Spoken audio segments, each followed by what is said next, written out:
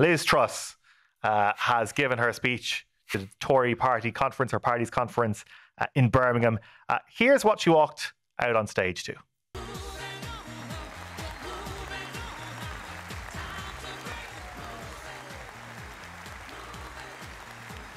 We need to get Britain moving. We cannot have any more drift and delay at this vital time. That is the immortal voice, Heather Small of M People. M People's moving on up. An unimpressed Heather Small by all accounts. Yeah. Heather Small's son is a Labour Party councillor. Diametrically opposed to Liz Truss and her government.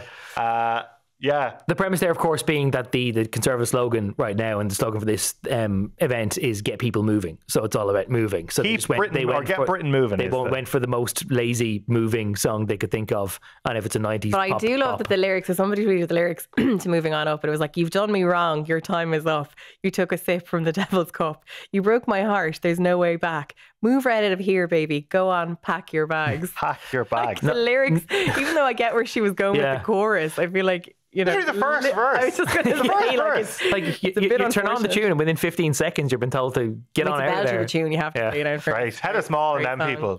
Did you say they never had a number one? Never had a number one in the UK. Robbed. Neither did the Lighthouse family, who we were looking at the same bracket. The Lighthouse family did not have a number one. No, that to me is less surprising than M People.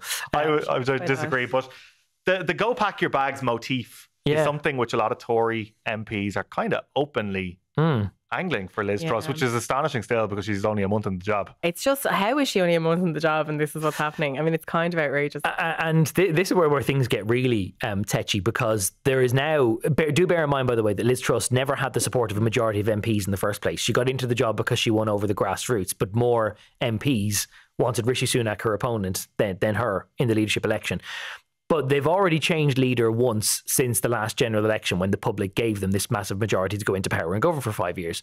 So it's manageable once, maybe, to change leader and to go on and have a little bit of a pivot.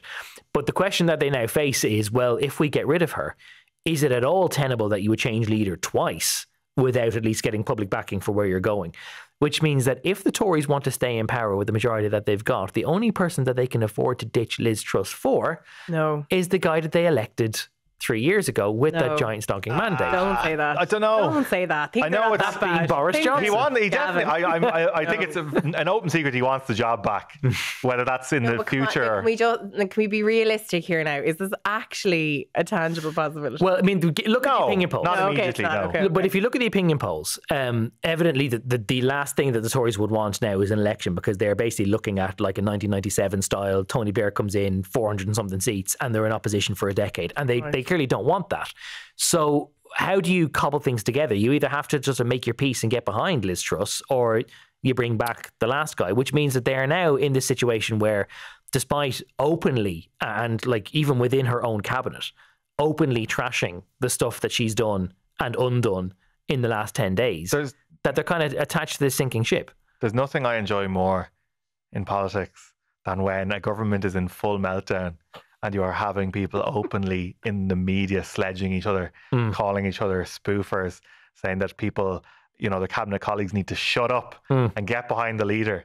It's a beautiful thing. And even like if the Fianna Fáil Ardèche, right, there might have been a struggle, but at least they were all on the same page. Like this was the Conservative version of the Ardèche, and they're all leaving in what's supposed to be this moment where they leave in like this sense of emboldened unity, and they're all like stabbing each other in the front, not even in the back. They're moving on up, Gav. They're moving on up.